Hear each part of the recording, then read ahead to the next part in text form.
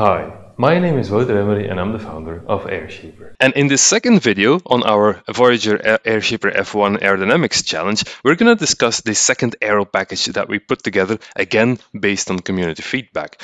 So last time we pushed our aero update and we got a massive increase in downforce of around 64% and a slight reduction in drag. But we have to come back to that, more on that later. First of all, this time again we got a lot of feedback. We got suggestions on no SIDEPODS. The fences or STRAKES, they will be redesigned with curvature, just like you see here in this suggestion and in other suggestions. Again, we got a fantastic video analysis by someone on YouTube. Just check it out. It's all there on the Reddit forum. It was really, really interesting to see what the community came up with. We tried to implement as much as we could. Some parts, like the rear wing, we didn't touch yet, because otherwise it's a bit more difficult to draw isolated conclusions, and we want to leave some room, of course, for Aero Package 3. First of all, to jump to the last conclusion, what about the numbers? So if we go to our numbers, the first aero update, we saw a 64% increase in downforce or reduction in lift coefficient. And we saw a 3% reduction in drag as well, which was imagine that we were quite a bit disappointed after implementing all the changes for Aero Package 2 or Aero Update 2 that we saw a loss of downforce by 2% and an increase in drag by 5%. So we were completely confused. We thought, oh no, we really screwed that up. What happened? So we went to look at the results, and one thing that we saw is that this is our reference car. So for good practice, we haven't done this yet because we want to keep comparability, but normally you create a slight cutoff around the tires to mimic compression of the tires, to mimic contact patch and so on. We're working with the full isolated tire without any cut, and the only cut that you see is because the mesh doesn't fit exactly between the tire and the ground, just locally, which automatically creates a tire patch. And if done right, if all tires are positioned on the ground, this mesh patch is actually the same. Again, for good practice in CFD, you need to make the cut yourself. But we kept it like this for comparability purposes. And it's only later on that we saw that for Aero Package 1, which had a massive increase in downforce and so on, we saw that we still have the patch at the front wheels, but we didn't have it at the rear wheels. And actually what's happening, if you look at the pressure pattern, you can see that if a tire or any cylindrical or airfoil-like curved object is sitting just above the ground, you get a massive acceleration of the air in between the wheel and the ground, because this is a fantastic Venturi effect. So the air accelerates, and because of the Bernoulli effect, you get a huge reduction in drag, so massive negative pressure coefficients there, and this generates a lot of downforce on the wheels. Just to illustrate this, if you look at forces and moments on both the original car and the aero update, so you can see on the original car, if you look at the forces here below the viewer, if I click on the front tires, for example, you can see an upward force of around 20 newtons, so quite neutral, and the rear tires, they had a bit more, 20 to 30 newtons, something like that, around 30 newtons. So not nothing, but negligible. And if I then look at the Aero Package 1 that we discussed last time, if we look at the rear wheels, we can see that we have a massive downforce of 450 newtons on each wheel, so which is incredible. So of course you can wonder, shouldn't we apply this to a car to generate downforce in general? Yes, but keeping the wheels floating is quite difficult if you want to transfer loads to the ground actually. But it does just go to show how powerful underfloor or underbody aerodynamics can be, which is exactly why we're seeing the effects on the diffuser and so on. So that being said, we actually corrected for this. So there's good news and bad news. The corrected comparison is this one. The bad news is that we didn't have 64, but we had 44% increase in downforce last time and a 2% reduction in drag. And the good news is that the new update again added 11% downforce. So we're now almost at the original 64% increase in downforce, which is good. So all of the updates that we got from the community, they were very valuable, and we got a lot of extra downforce again.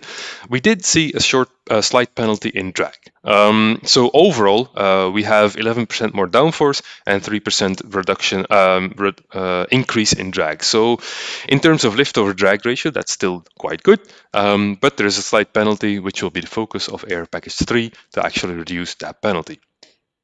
So if you look at the simulation results, this was the original Aero update or Aero package, which had the lack of contact patch, and the new one, actually we corrected it, so this one does have the contact patch here, as you can see. Sorry, if I can just go to this view, you can see the contact patches on both rear wheels. And just to make sure, we also have them on the latest Aero update number 2. So let's go over the changes that we made. Let's see if I go to this one and then this one. We grabbed all of the community feedback and tried to bundle it together into one concise overall, the SIDEPODs. One of the suggestions was to bring the SIDEPODs forward, and here you can see the orange model is the overlay of the new model, Aero Update 2, and the gray one is Aero Update 1. So just ignore where they're kind of coinciding. Just look at the dark orange areas, which is where they have a lot of differences. So you can see we brought them forward because what we saw is that you had a lot of flow separation. If you look at Aero Update 1, if you look at the surface friction, for example, or surface pressure clouds, we see a lot of spillover of the air in this area. We wanted to reduce that. We saw interaction with the mirrors here as well. These are all tricky areas in terms of drag. And what we also saw is that here at the side of the SIDEPODs, because of the contraction both in horizontal and vertical plane, we saw, if you look at the surface friction, that we get flow separation here, which is bad for drag and so on, and we have low surface friction here as well. So we did a number of things. We brought the SIDEPODs forward. We added some extra curvature at the beginning so that it could actually curve downward sooner, and then reduce the curvature here at the back so the air has more downward momentum, and then will not face as much curvature here at the rear to stay actually attached for longer. That is what you can see here. So we have a slight bit more curvature here at the beginning of the SIDEPOD, and then actually if you look at it from this point of view, the new orange one is a bit more pulled upward to reduce this very strong negative curvature that we had. And we did the same in the side view. So we pushed this one inward a little, so the outward movement is reduced, and we started curving outward a bit sooner, so the air is being pushed outward a bit sooner, not as much here in the extreme, and then stay attached for longer here, which you can actually see in the results. So if you look at surface friction on Aero Package 2, you can see that we have completely lost this separation bubble that we had here on the previous car. So that's good news. You can also see that the mess around the front of the SIDEPODs, where we had a lot of flow bubbles here actually, and flow spillover and mess around the mirrors, it's still there to some extent. But at the bottom side, it has been completely removed. We created the new problem area because some of the air is being pushed to the top edge of the side air intakes, but the flow is already a lot cleaner. So now next, to reduce drag further, we need to optimize this area. What else did we do? Curvature SIDEPODs, I think that's basically it. So they have been improved. There's still room for more improvement, but thanks a lot for all the feedback. This has been very useful. If we then look at the fences, my apologies, the fences, if you look at the fences curvature, this we had, if you look at the STRAKES and the fences, so one idea was actually to bring the fence to the top. If you look at this one, because one of the problems we were facing with the Aero update, number one, is that we had a lot of spillover, and we want to reduce this because the spillover is basically the consequence of a lot of air actually hitting this central part of the tunnel here and then spilling over to the sides, to the top, and so on, making a cross flow direction or making a cross movement laterally and then spilling over via the fences and so on. So we wanted to reduce that. So one of the ideas was to extend the fences, which we did. Actually, if I reposition the view here for a second. Yeah, so we have this slight standing strake here, or fence, which is coming to the upside, to the top side of the underfloor.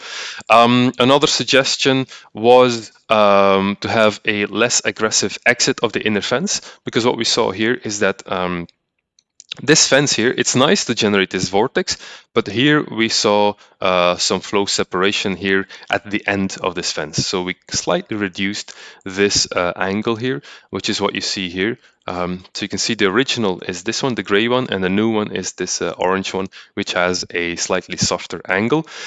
Let me see if I can just change this one. It should all be fine. Yeah, I need this one to reposition and then recenter. My apologies. Now I can zoom a bit more.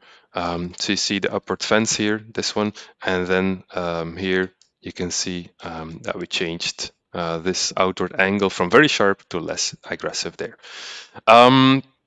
Another thing is to reduce the width of the tunnel, because this entire pressure buildup of the air here is partially caused because this is quite a blunt shape. So we wanted to make it a bit more pointy and a bit more narrow. So this pressure buildup is actually more gradual, to split the air sooner and push it outward, left, right in a more gradual way, which is something that you can see at the bottom of the car. So you can see that the new actually geometry will be pulled forward, so we have an earlier onset of pushing the air out left, right, and less abrupt changing pressure there. Another thing that was suggested on the Reddit channel is that we could actually add some curvature to the fences. They don't have to be straight. We can add some curvature. And the cool thing about this curvature is that you have a curved intake of the air, so you just split the air as you take it in. And if you then make them straight again near the end, you actually push the air which is in the middle of the height of this fence outward, meaning that you actually help to assist to create the swirl and the vortex later on as you reach the end of this straight part of the strake or the fence. So you can actually see here at the front view, if we zoom in just a little, so the first fences in Area Update 1 were still straight. The new ones have this curvature, meaning that you grab it in a curved way and then you kick it actually outward, and then this helps to actually induce this vortex that we need to generate downforce. If you look at the results of this one, so this is actually the underfloor aerodynamics overview of Air Package 1, and if you go to Air Package 2, we can see quite a lot of differences. So on the first one, we have this more drag here. On the second one, we can see that we have a different vortex structure, actually both on this and this fence, which is a bit different from this one. So you already have some vortex here, probably because of this curved fence, which is then straightened, which helps to kick out some of the vortices. And if we look at the pressure pattern, that's the most important part. You can see that this was the original pressure pattern on update 2, and this is the new one. So you can see that actually this is still slightly lighter blue in this area. You can see on the new one we have darker blue, which means that it's working a lot better. Just to illustrate it, if you look at the forces and moments over here, if you look at the underbody, the force on the entire underbody, you can see that on aero update 1, we had a negative force of 2,400 newtons. If we look at the new one, Aero Update 2, let me just rotate it like this and then zoom down again. We have a downforce of 3,770 newtons, which really is a dramatic increase in downforce, and that really explains the extra 11% that we found. Of course, you need to look at the total body and compare things, but a lot of this gain has been caused because of the improved underfloor aerodynamics. Other things that we did, so all of this we covered. The mirrors, so actually because we moved the SIDEPODS further upstream, we were able to position the mirrors directly onto the SIDEPODS, and we could lose actually this horizontal connection to the car. If you look at the results, so originally we saw that around the mirror we had a lot of spillover, and this support beam here was causing flow separation. If you look at the new geometry. If I zoom into this one, we see that, of course, because it's gone, there's no problem. But this support beam did maybe help to contain some of the spillover of the air, which we still have. So either we can solve this by changing this geometry, making it a bit more curved, or add like some small wing ahead of it. And then we also got the suggestion for the support here of the mirror to curve it outward to remove some of the dirty air at the top of the side pod. I can see that this is actually also creating some flow separation here. So we need to look at the complex interaction between the mirror, side pod, and everything that gets spilled over from the underfloor of the car. So I think it is an improvement, but we caused some new drag areas here, which we still need to mitigate. Then another area was the halo. We got the suggestion actually to look at the halo, just like on a hatchback, if you don't add like a spoiler. So this was a suggestion that we got to actually get a soft downward inclination and then cut it off abruptly so the air doesn't stick to it and cause too much drag. A bit more difficult to compare this one, but because it doesn't always generate a pressure cloud in the visualizations. So if you look at this one, it's all integrated into one single component, but we suggest to actually analyze this data, make some more streamlines. So maybe a call to the community to check in detail if you actually improved it by quite a lot or not. But in any case, the changes are subtle, so we may revert or just keep it the way it is. Another suggestion was the rear wing. So we decided not to change the design, even though we got 3D models for a new design. Thanks a lot to the user who sent us the 3D airfoil section and made a standalone analysis. We will probably include this in Aero Package 3, where we want to reduce drag further.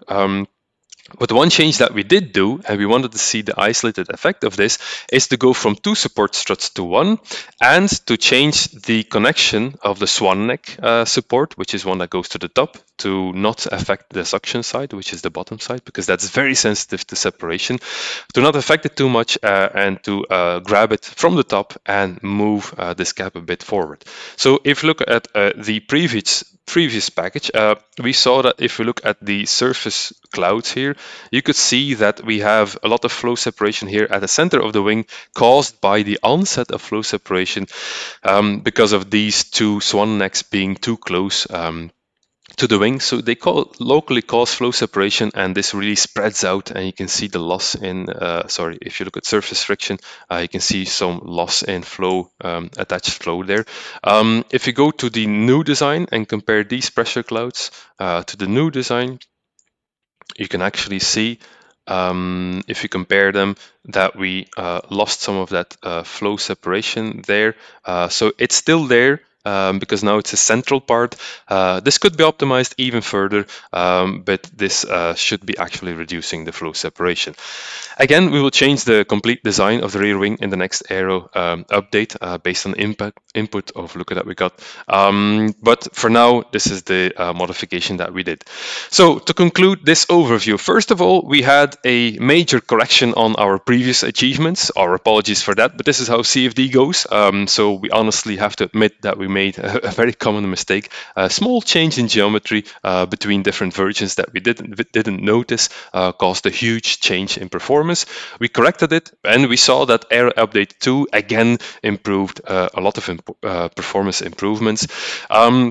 The goal for the third Aero update is to reduce drag. We'll be working on the rear wing design, which is our top priority now, to change the rear wing, see if we can improve it further. And we suggest to send in suggestions for slight improvements to the side pods, so we can get rid of some of these turbulent areas, flow separation areas that we have now introduced. So thanks a lot for watching. Thanks again, a massive thanks to the community for providing all of the input. It has been super interesting to see how all of this works out. Again, we're looking forward to see suggestions, sketches, even YouTube videos again appear on our Reddit channel, and stay tuned for more.